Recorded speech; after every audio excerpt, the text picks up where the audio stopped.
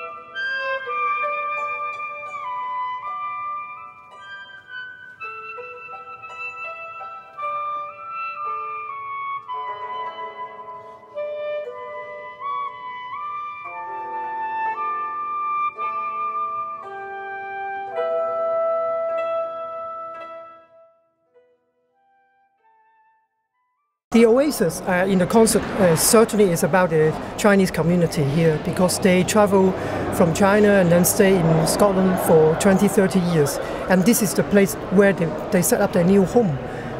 So that piece of music that they are allowed to play in this concert will create symbolically an oasis for them. That's what I meant by putting the Chinese community orchestra there at that point.